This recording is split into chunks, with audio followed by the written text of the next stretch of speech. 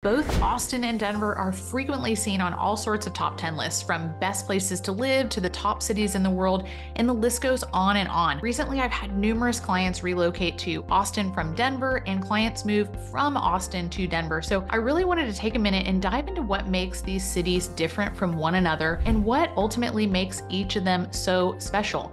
Although these cities have some obvious differences, there's a bit of overlap that I think is definitely worth comparing. So today, I'm going to break down everything you need to know when considering a move to Austin or Denver. Let's go ahead and jump right in.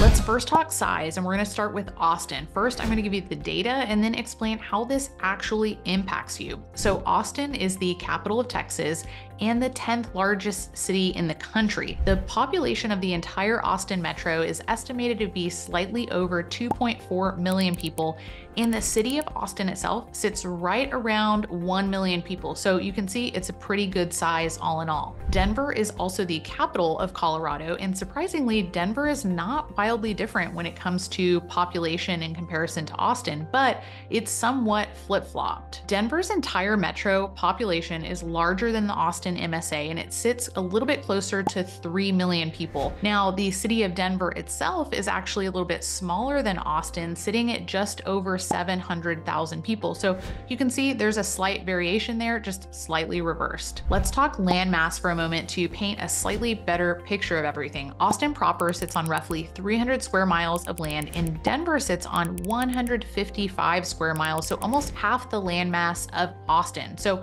although Austin has a larger population, it's also spread out amongst a larger area, which can really help offset that congestion and some of those downsides to living in a larger city. Before I jump into more of the recreational comparisons, like the food scene and things to do in both of these cities, let's talk about traffic and what you can expect in terms of your particular commute. As I researched this more, it really caught me by surprise. A lot of people like to complain about traffic in Austin, mainly those who are moving from smaller cities where they just haven't experienced our type of traffic. What surprised me though is that Denver actually has this way worse than Austin. The reason for that really seems to come down to the road infrastructure itself. The city and area were not really built to support thousands of new residents each year, as well as millions of visitors into that Denver metro. So for those living in the area, the average commute time during the week is 1 to 1.5 hours. And if you're looking to go into the mountains over the weekend, which is a big draw for people living in the area,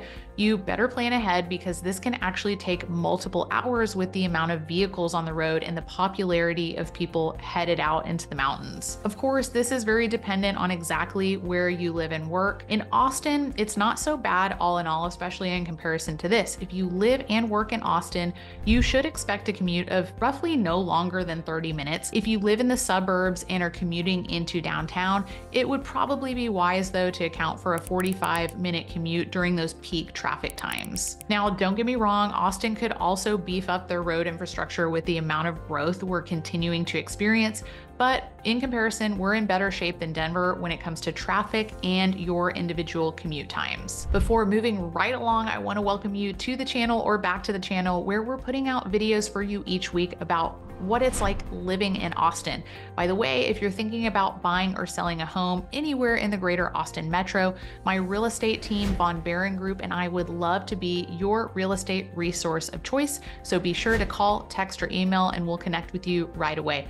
Also, be sure to hit that subscribe button and notification bell so you don't miss any of the weekly content that we'll be putting together for you. Moving right along, when you're looking for a place to live, you're also probably quite interested in knowing the overall aesthetic of the area in terms of topography and landscape. Both Austin and Denver differ in that regard, and I'm going to break this down a little bit further. Now, in Austin, you're situated in the Texas Hill Country with more of the rolling hills landscape, especially as you head west of downtown in that city center. Denver is situated between mountain ranges, so you'll find that the city itself is flatter overall until you really start venturing out towards the mountains. In terms of opportunities for outdoor activities like hiking, biking, and swimming in the natural springs and lakes, both cities offer an incredible amount to do. Now, on that note, Denver has defined seasons throughout the year, which Austin doesn't have as much, including snow. So if you like to ski or snowboard, you're a 1.5 to 3+ hour drive to many of these great spots in the Denver metro in the mountains. In the summer, you're also able to take part in a lot of these other outdoor offerings like hiking, biking, and fishing. Outside of having snow to ski or snowboard, you'll find similar outdoor offerings here in the Austin area. With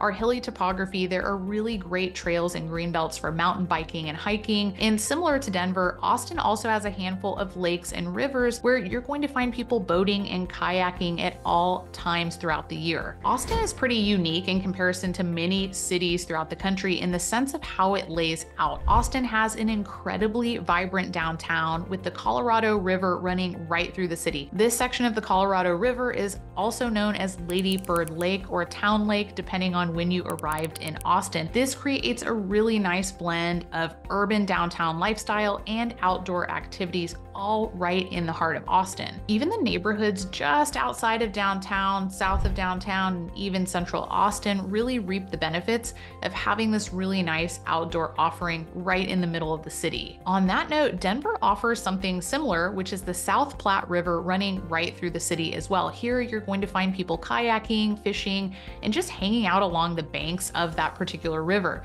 You also have parks throughout the city and really nice greenery similar to Austin. In Austin, you will also find natural springs and lakes, including one very popular swimming hole in the middle of the city, Barton Springs Pool. Especially during our warm summer months, it's a really nice spot to cool off or just work on your tan if you're into that. There is also a popular lake west of the city, Lake Travis, which is used year-round. Be sure to check out my Lake Travis and Lakeway video playlist if living near the lake is something that might interest you. There are some really nice, fantastic neighborhoods in that pocket as well. When considering an area, cost of living is very important and a big reason people have chosen to move to Austin and Texas in general in recent years. Although both Denver and Austin have experienced an increase in housing costs due largely to rapid business and population growth, they remain very affordable in comparison to major metros throughout the country. And I want to highlight that a little bit further. At the time of this video, you're not going to believe this, but both Austin and Denver have the same median home price of $525,000.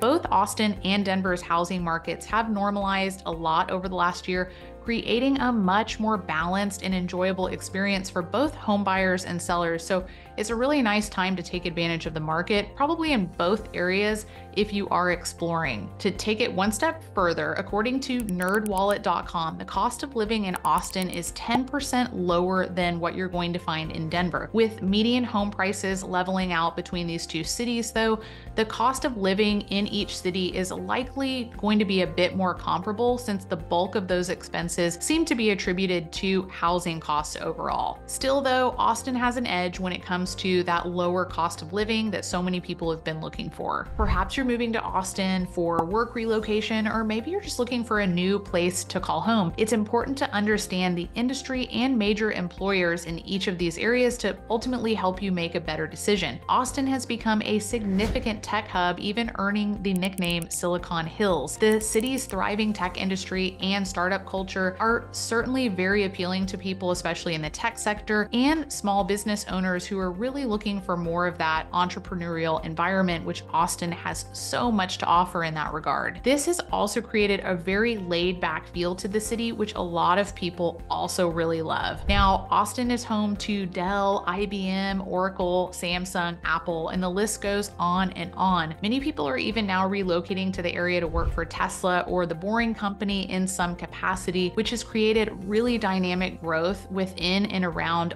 all of the greater Austin metro. The Austin MSA is actually one of the fastest growing large US job markets in the entire country and has one of the lowest unemployment rates, so you can see that it could be a very appealing area for many people. What isn't necessarily at the forefront of people's minds is that Austin is also the state capital of Texas. So we have many government-related job headquarters here in Austin. We're also home to one of the top-ranked universities in the country, the University of Texas at Austin, which is also a very large employer in the Austin metro. Other industries that not many people immediately think of in the Austin area include healthcare and medical, large distribution centers like Amazon, and even grocery retailers such as the Whole Foods headquarters and our very large statewide grocer, H-E-B. Denver also has a very robust job market and often sits alongside Austin when it comes to the best locations for businesses and great job opportunities. Also, being the state capital, you can expect the largest employers to be government-related positions. In addition to that, you'll find large employers like the university system and aerospace as one of the largest private sectors in Denver,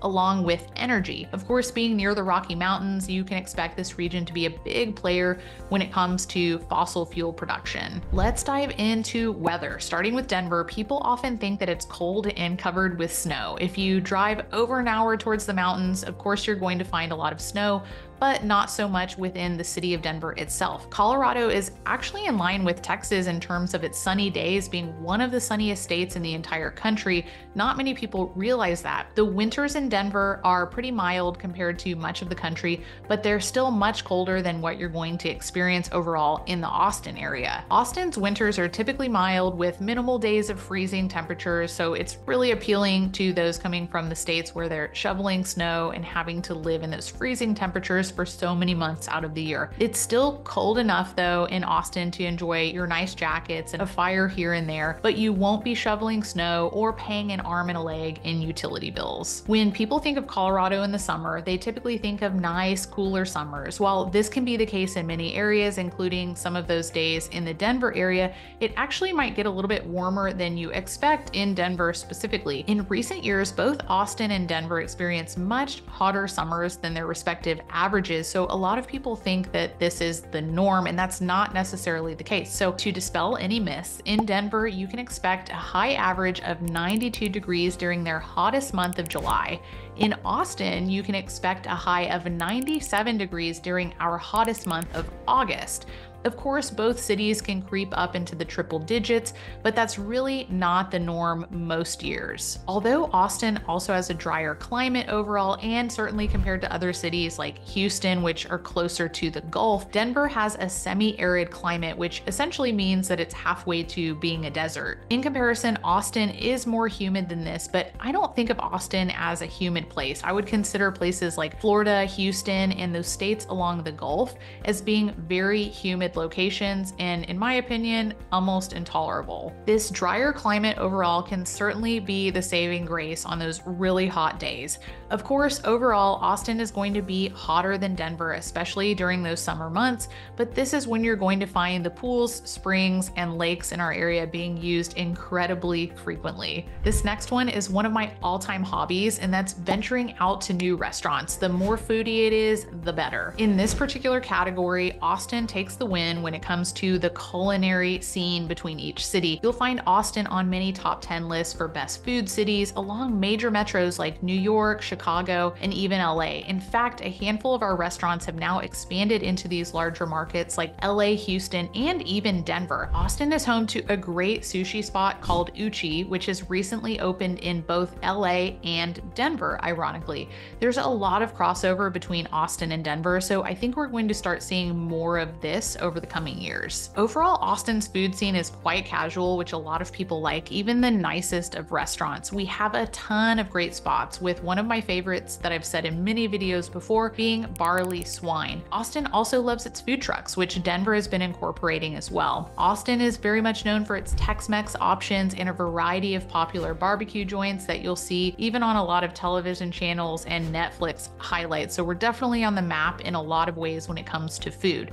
We also have a handful of fantastic sushi spots that I mentioned earlier, and many of those more foodie-oriented restaurants. Like Denver, we're home to numerous breweries as well as several well-known distilleries like Tito's, Deep Eddy, and Garrison Brothers. Denver's food scene has really been growing steadily over the years, though, with a real focus on farm-to-table dining, craft breweries, kind of like what you're going to find in Austin, and different culinary concepts throughout the city. And also having a really diverse population throughout Denver really provides a wide range of dining options and different food choices, which is a huge draw all over that Denver metro. If you're moving to a city, you typically want to make sure you have plenty to do in terms of entertainment and activities. So let's talk more about music, the art scene, and even professional sports in both cities. Austin has been hailed as the live music capital of the world, the city's vibrant music and art scene with numerous festivals, concerts, and cultural events can be a huge draw for those who appreciate an active and really creative atmosphere all throughout the city. Austin has a local symphony and ballet as well as live theater, so no shortage within the art scene. We're also home to several big music festivals that you've probably heard of over the years, which include Austin City Limits and South by Southwest. These two festivals alone bring in hundreds of thousands of visitors to the city each year